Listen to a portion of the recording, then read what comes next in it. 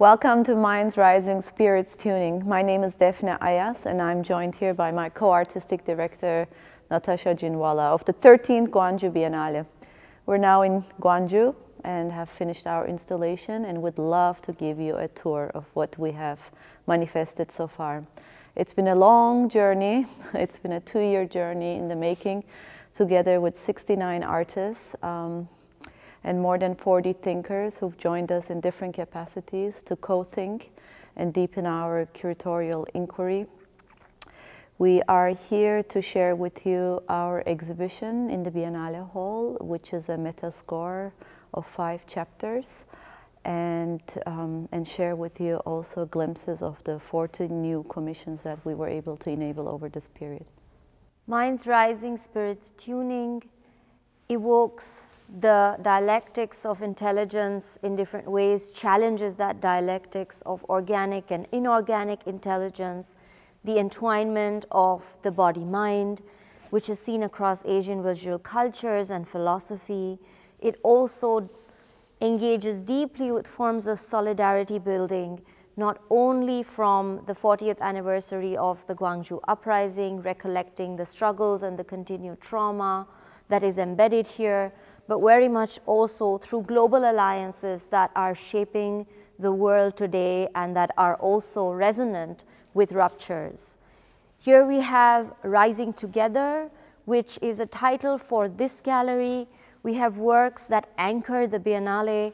We're in the ground floor right now, and in fact, all of the spatial design is done together with Diogo Passarino, Berlin-based architect, together with us and our team. We've been thinking closely with all of the artistic works, with their intuitive capacities, with their spatial capacities, and it has been really a year of being away from this site, remotely working and imagining how to situate the works here, and then rapidly coming here and spending time on site. So the works that we have here we're going to try to make them into constellations that we address together with you. And here, what you see with us now are works that include historical artifacts from the Gahwe Minwak Museum Collection and the Shamanism Museum Collection in Seoul. They populate various spheres of the Biennale Hall, starting with stone amulets that guide, protect, that really anchor also as symbols and emblems, together with the paintings of master artist Min Jung Ki.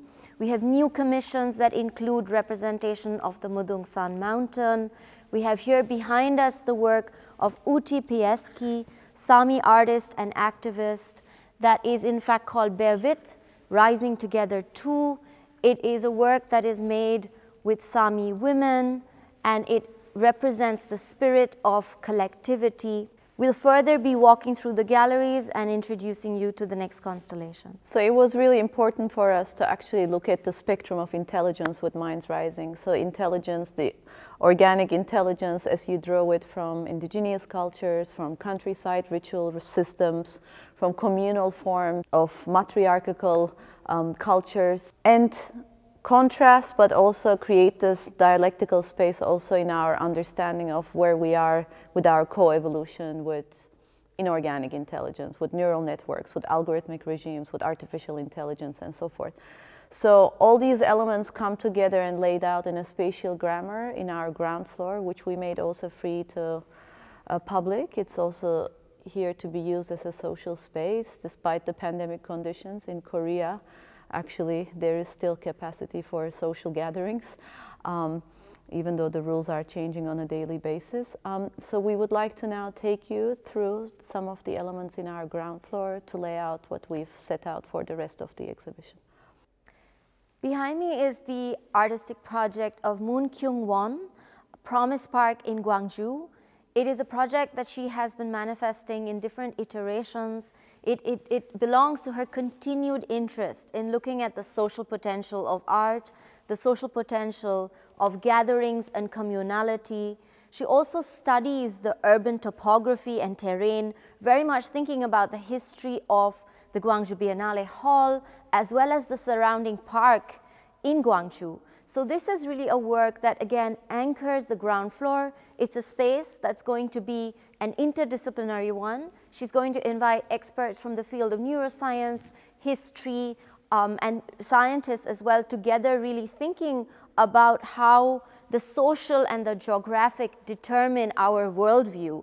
This carpet is going to be therefore an active site. It has already been, let's say, anointed through John Kwan Sunim with a tea ceremony and blessing while we had the procession. This is really all teamwork. We were introduced to the artist through our associate curator, Juwon Park, and the procession led by Davide Quadrio and the team really running through this space with drummers, with kids doing taekwondo. So all of these works have been animated in a vibrant sense, a kind of vibrant intelligence spinning through the galleries. Behind me you have the work of Gwangju Lee, senior photographer who has been shown in several parts of the world, also very much grounded in Korea, traveling through the Korean peninsula, through rural parts of the country, in the islands, looking at religious and cosmological aspects of Korean life, often those that belong to minority cultures that have been suppressed, that have been erased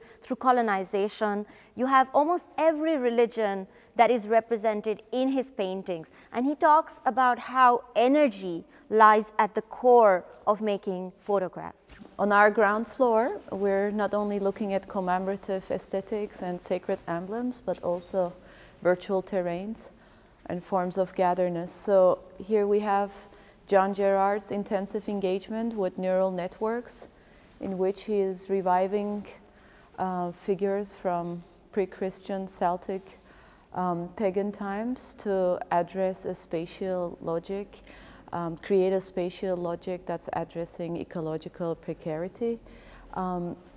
Here we have a work of Anna Maria Milan, who is with her virtual world building exercises is looking at, with her feminist practice as well, looking at gender precarity, but also state-induced military violence as in animation form that works as a space for creating meaning for her artistic practice. That's supplemented on a number of augmented readings we're offering throughout the exhibition, such as The Anatomy of AI System by Vladan Jolar and Kate Crawford. And then we're arriving here to Sang-dong Kim's work, which is created for the procession that we have organized to enable the artworks in our exhibition to look at the space between what is living, what is dead. He's an artist we've engaged early on, Seoul-based, very much invested in the Korean shamanistic vocabulary, also as a way to revive anti-systemic kinship. He has a biting satire also for hyper-consumption circuits and this hyper-capitalistic environment Korea is operating in. He will be joining us throughout the exhibition with several other works, as well as our external venue, Yangnim Mountain. And the work is co-joined by Angela Plessas's work, who is doing a second iteration of the Noosphere Society, where he is addressing aspects of shamanism vis-a-vis the cyberspace. So he's looking at forms of togetherness in this age of cyber shamanism as well. He's also created works that are used in the procession, and you will also see later his big installation.